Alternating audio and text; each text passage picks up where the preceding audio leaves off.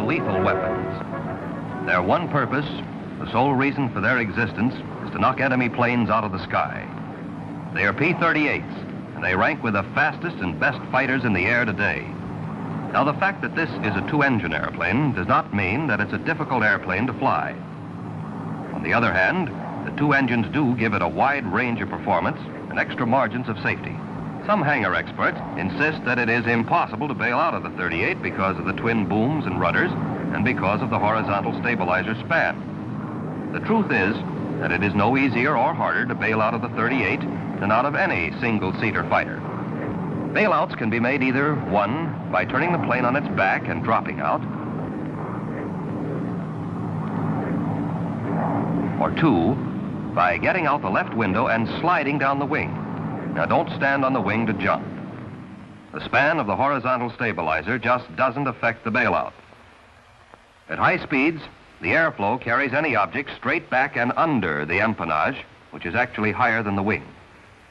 Therefore, the only portion of the empennage which is critical is that portion directly aft of the bailout area. Thus, it doesn't matter whether the empennage has a 20-foot span or a 100-foot span. The critical area is still the same. Furthermore, on the 38, there's no vertical stabilizer which can get in the way. Actually, however, the object isn't to bail out of your ship, but to make the other fellow bail out of his. In the 38, you have a weapon which will help you do just that. It's a fighting man's airplane. Tough, rugged, reliable. Its high-speed performance is well known.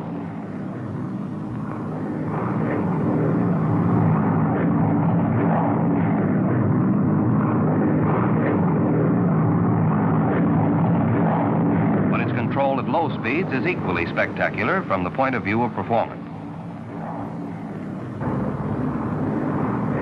Presented herewith is a new type of airplane, a primary trainer escort, under absolute control at 90 miles an hour indicated. Now, watch its acceleration.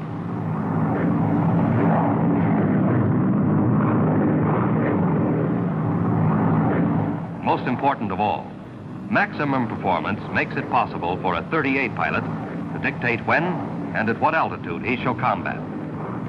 But to achieve that maximum performance, it is first necessary to understand normal and emergency operations. What we're about to see won't give us any laughs or thrills, but in the thick of battle, when the going is tough, might mean the difference between victory or defeat, life or death.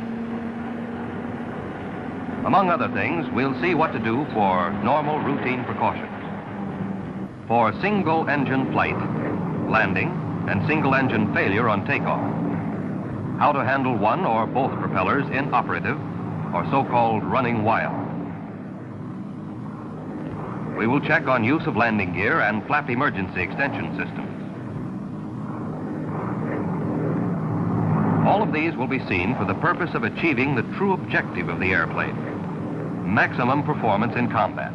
And the men best qualified to demonstrate these operations are the men who know the 38 best. Men who have flown them the most, production pilots. Charlie Brannan, Tom Kennedy, Jimmy Mattern, Avery Black. The pilot who's flown more 38s than any other man is going to take it up from here. He's the chief engineering test pilot, Milo Burcham. We're not going to try to teach you how to fly. You've all had good training in other ships.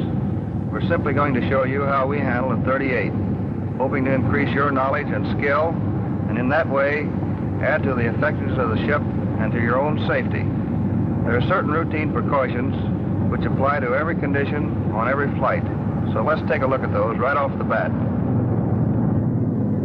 Before takeoff, the hatch must always be securely latched.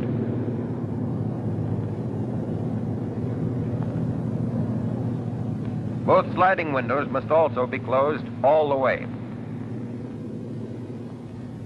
With the windows closed, the airflow is normal. But if the windows are carelessly left open, the airflow is disturbed and causes the wake to hit the tail. On airplanes equipped with external tanks, it is essential to be able to drop the tanks immediately in case of engine failure on takeoff. Therefore, before starting, the drop tank switch is placed in the safe position, and the drop tank selectors are placed on, so that in an emergency we can lose the tanks by simply punching the drop tank release button. When the full fuel load is carried, takeoffs are always on the front tanks. Normally, we use no flaps. Later, we will check on conditions where flaps are used. But at all times, maximum allowable manifold pressure is used. Once in position at the head of the line, and after run-up and mag check, propellers are checked in the automatic position. By trying the governors, we make certain that they're really governing.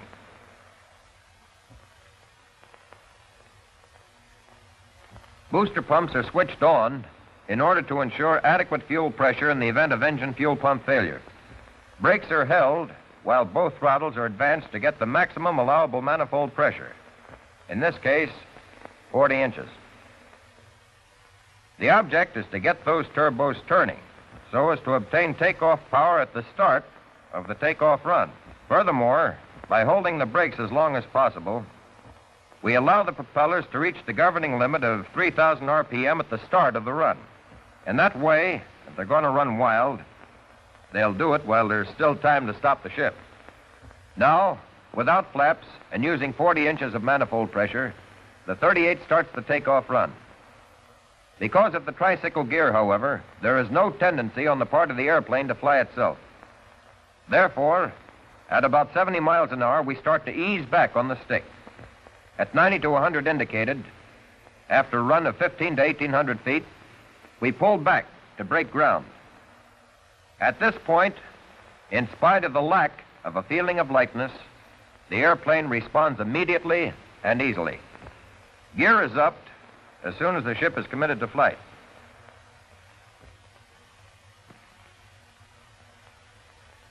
By the time the gear retracts, indicated airspeed will be at least 150, well above single-engine operation speed of 120. If the boom doors do not close immediately, nosing the plane abruptly down a couple of times usually will close the doors.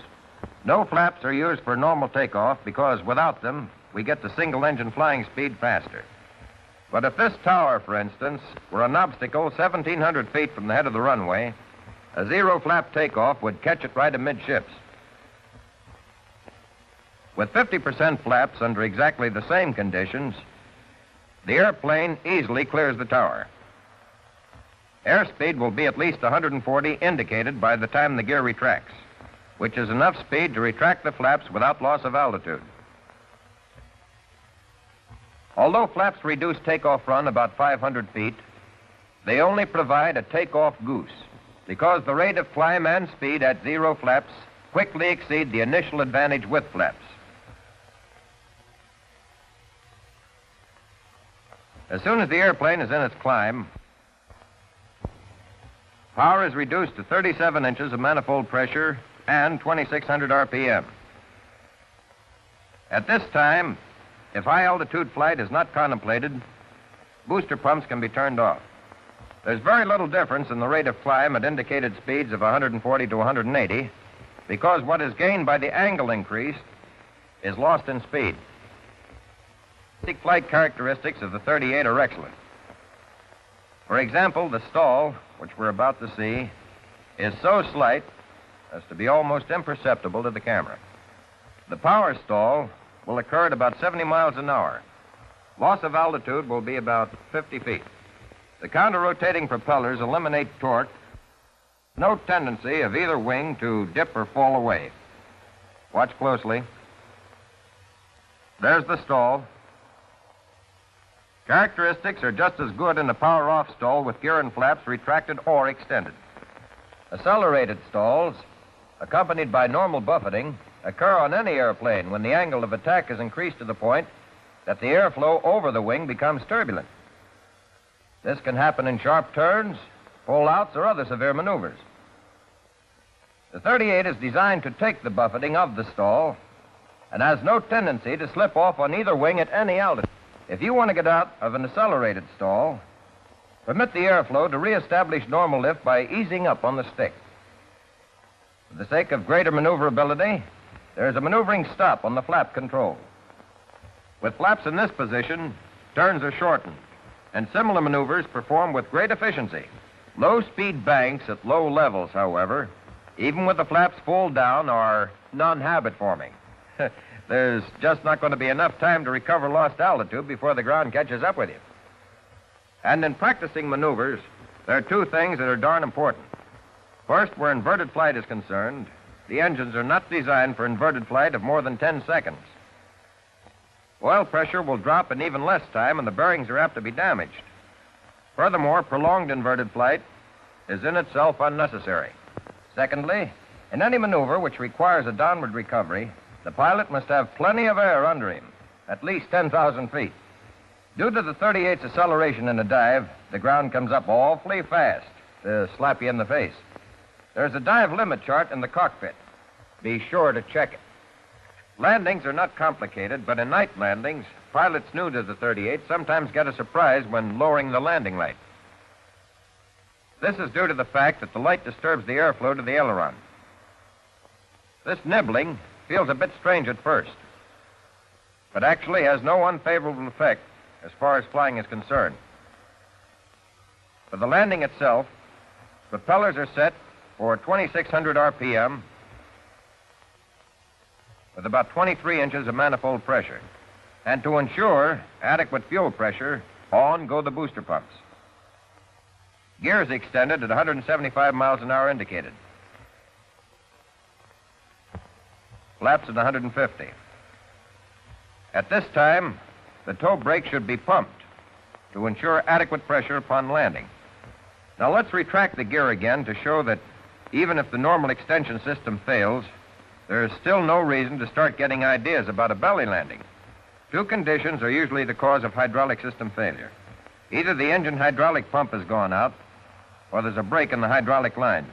If the engine pump goes out, fluid will still be in the lines, and the auxiliary hand pump can be used to extend both the gear and flaps. No other action except pumping is required, and it will take about 5 minutes to pump the gear down and lock.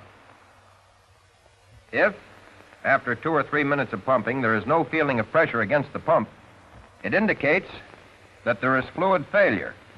In this case, the emergency system is still on tap. The emergency extension system is used in the following sequence. First, landing gear control lever is placed down. Next, the bypass valve is closed by turning it clockwise. Now the hand pump selector valve handle is placed down, and the pump is operated to force the doors open with the wheels. Pumping is continued until all 3 wheels are fully extended and locked. Nosing the ship abruptly up will help force the wheels out. While pumping, the selector valve handle should be checked down to make sure it hasn't moved out of position. Flaps can also be extended by the hand pump. To do this, the flap control handle is placed down. Then the selector valve handle is set to up, and the pump operated till the flaps are extended the desired amount. If for any reason the flaps will not extend, the airplane lands well enough without them. In a zero flap landing, however, allow for float and higher stalling speed.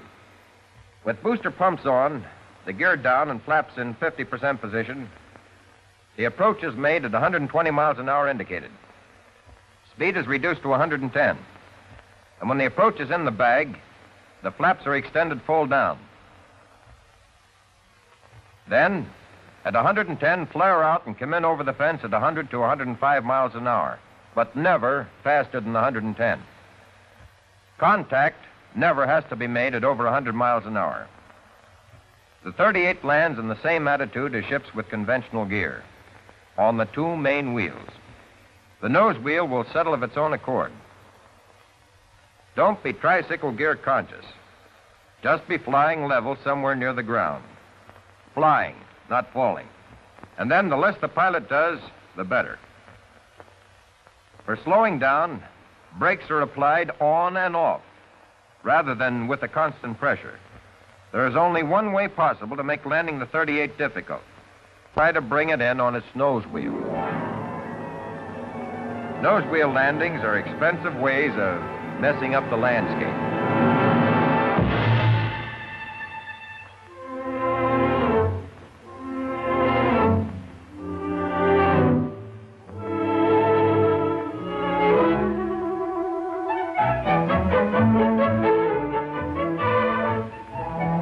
And sometime or other, everybody feels a little sorry for pilots just starting to fly single-seat fighters.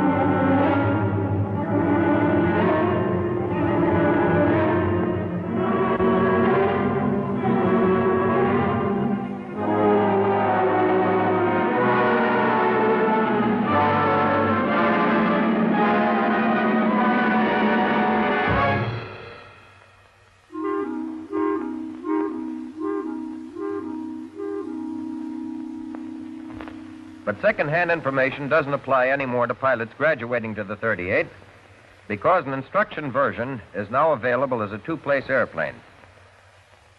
The boys call it the piggyback. Now a new pilot can ride in back of the instructor and have any procedure cleared up for him in flight. This is how it works.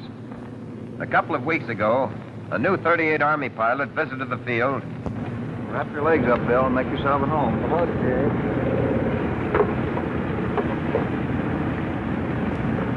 This being a passenger is a good deal.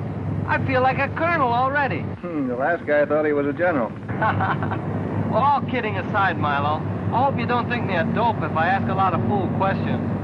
You know a better way of finding something out? Well, no, but... Well, then ask away. Okay. Well, I did have a couple of question marks about the propellers running wild. Not that I don't understand perfectly, but, well, you know, it just isn't quite clear. Well, there's nothing serious about propellers running wild. No? It usually simply means that they're caught in full high RPM. And as a result, the engines are overspeeding. This can happen due to a shortened electrical system or the switches being left in manual instead of automatic. Or maybe the circuit breaker switches are out at the start. But no matter what causes propeller over-revving, retarding the throttles will bring them under control and still leave enough power to at least circle the field and land. Propellers will run wild if, through carelessness, the propeller switches are left in manual instead of being checked in automatic. In this case, RPMs will be reduced by simply throwing the switches where they belong, in automatic. On late versions of the 38, warning lights go on when there's a short in the circuit. If a short occurs, the circuit breakers overheat and jump up. When they do, push the circuit breakers down. They'll have to be held down for about 15 seconds. Otherwise, the heat will just make them jump right back. I gotcha. If we don't let them cool off, will it pop right back up again? Can we simulate this in flight? When we get in the air, you'll see that holding the circuit breakers down for 15 seconds has disadvantages. But now we're ready for the takeoff check. Propellers in automatic, governing check. Booster pumps on, tow brakes held, throttles advanced to get maximum allowable manifold pressure.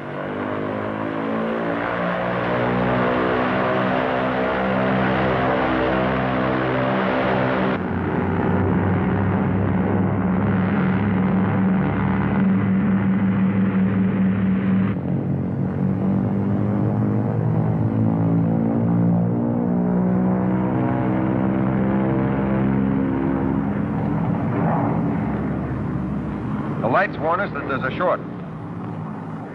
And the propellers jump from 3,000 to 3,500 RPM. Shoving down the circuit breakers will help control the propellers. But the 15 seconds that they have to be held down is a long time in flying to have one hand committed to a single action. Therefore, it's better to retard the throttles and bring the RPMs down to 3,000 while still maintaining sufficient power to establish level flight before pushing the circuit breakers down. Now, with flight established, the circuit breakers can be held down. And if they stay down, as much power as is desired can be put on, and the propellers will be governing properly. If one engine were damaged by over-revving, the propeller would be feathered right away, and single-engine flight would be necessary. But correct single-engine flight procedure must be followed. There are only 3 main steps. The first step will be to set the dead engine mixture control to idle cutoff so as to reduce fire hazard by stopping the flow of fuel at once. Furthermore, if by mistake we try to kill the engine that's operating, the complete loss of power warns us while there's still time to recover. So, if the right engine were to quit, the 3 main steps would be, first, right mixture control to idle cutoff. Second, right feathering switch to full feather. And third, right throttle back to closed.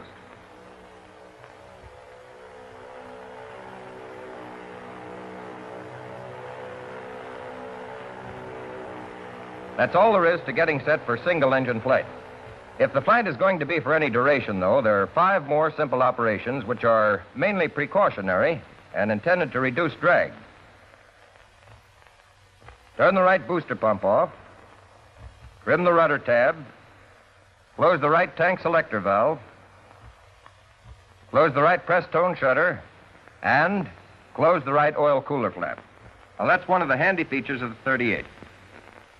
If one engine fails, there's still a mighty fine single-engine ship under us.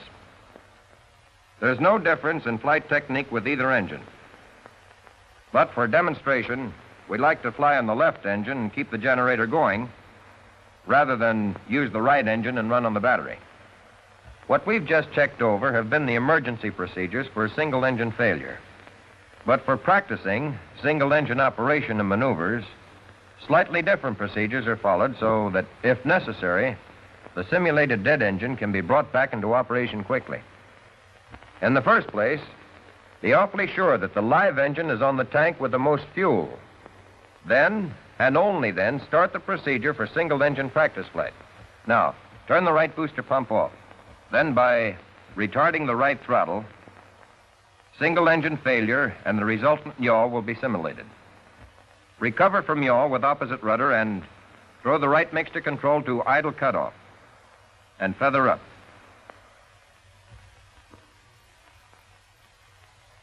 After the engine is stopped, trim the rudder tab and fare the right press tone shutter and right oil cooler flap. After the engine is stopped and the ship is trimmed, the control should be set in position for immediate unfeathering just in case something should happen to the engine we're flying on, and we have to use the engine being simulated as dead. So, as soon as the propeller is feathered, set the feathering switch in the normal position. Then, raise the guard on the manual propeller switch to the dead engine and set it to the fixed position, and move the governor control to low RPM. Now, with the feathering switch in normal position, the manual propeller switch to the dead engine in fixed pitch position, and the right governor control in low RPM, we can continue single-engine practice flight safely. Unfeathering to resume normal 2-engine flight takes only 4 steps. Manual propeller switch is held to increase RPM until 800 is reached, and then throw the switch to the automatic position. Right mixture control is set to water-rich. Check to make sure that there is sufficient oil and fuel pressure.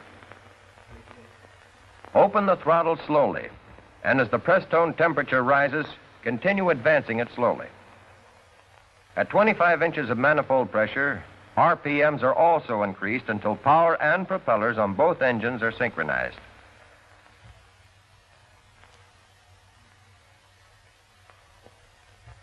In unfeathering, we have to advance the throttle slowly because the dead engine has cooled off, and sudden application of power would be apt to result in serious backfiring.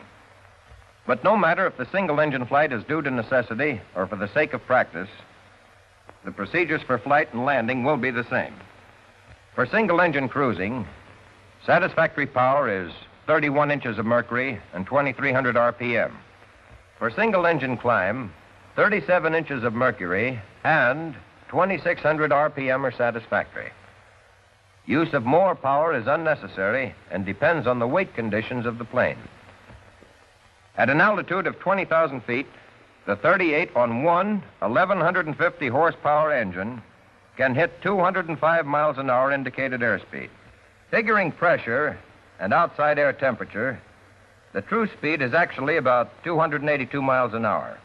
Loss of range in flying on one engine is about 20%. In cases of prolonged single-engine flight, fuel will have to be drawn from the tanks of the dead engine. Now, Bill, you reach over to do this. First, turn the selector to the tank which is to supply fuel. Then set the cross-feed valve switch to cross-feed position and turn the other selector off. The single-engine maneuvers we're about to go through are to show the flexibility of the ship and are recommended only for combat emergency. A single-engine aileron roll is simple enough. But the engine design, as we know, doesn't allow inverted flight of more than 10 seconds due to the loss of oil pressure.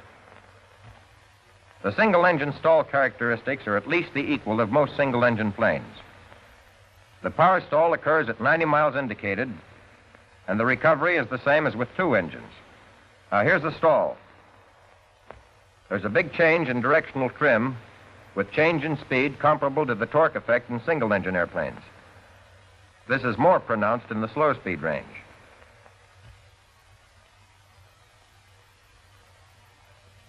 At high speed, the trim approaches the normal for twin-engine operation. And now, while we're heading back for a landing, there's one important thing to keep in mind. Never count on a two-engine plane maintaining altitude on one engine with both the gear and flaps pulled down. The landing approach is made at 2,600 RPM with 20 inches of manifold pressure. At about 160, gear is let down. Tab control will be set at 0 because there's very little torque with low power. At 135 miles an hour, flaps are extended 50%. Power and speed are decreased in the approach pattern, but 120 is maintained throughout the approach. Once full flaps are extended, the landing must be made. There is no choice in the matter. So only extend flaps 100% when you see it's in the bag.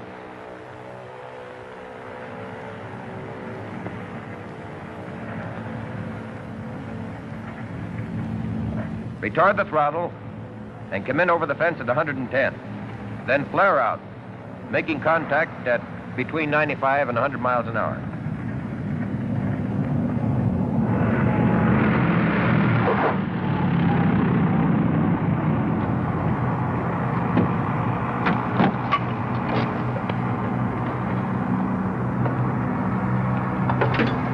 Boy, if I'd known how easy that baby flies on one engine, I'd never have bothered. Well, it's not easy and it's not hard. Just know how to practice it.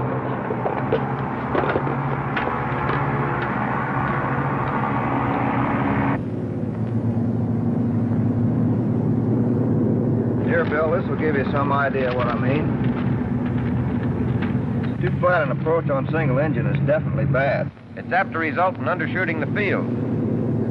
The high approach can be made by diving down and leveling off short of the field. But the recommended approach has been found to be the easiest as well as the safest. It's okay to use some power until you actually contact the ground. Uh-huh. Hey, one engine's quit. You still got another engine.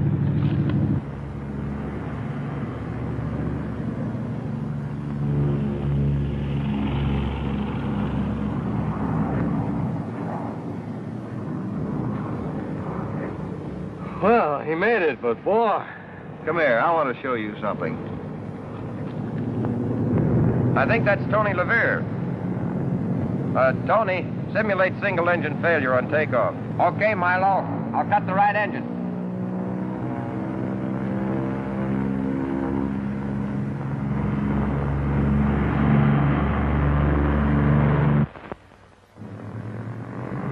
The right engine will quit at 120.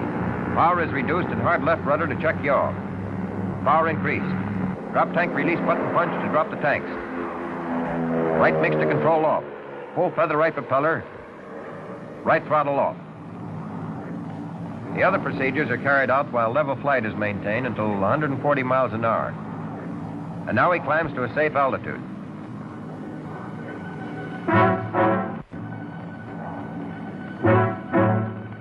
Remember, Bill, this is your first crack at it, so take it easy. Okay.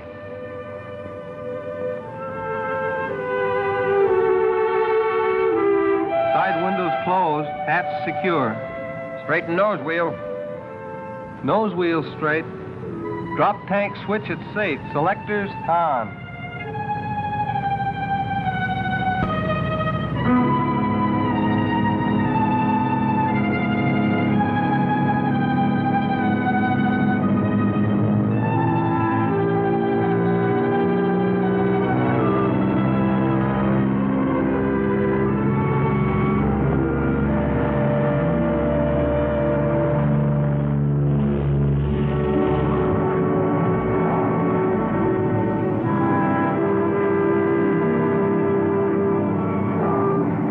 Ready for single engine practice flight on left engine.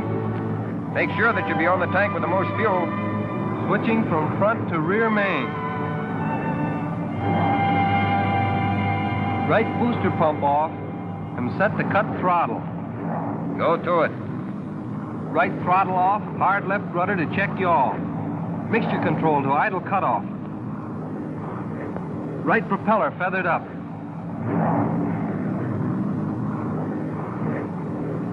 Right engine is dead.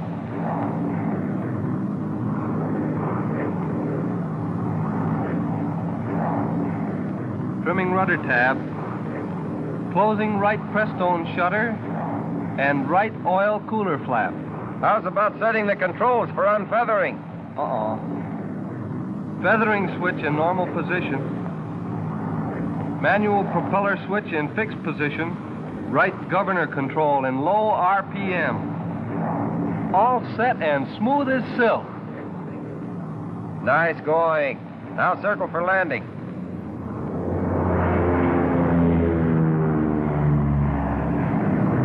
.2600 RPM with 20 inches. Tab control set at 0. Gear down at 160.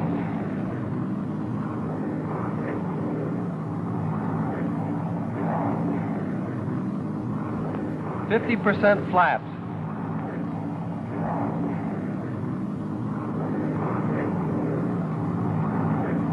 It's in the bag.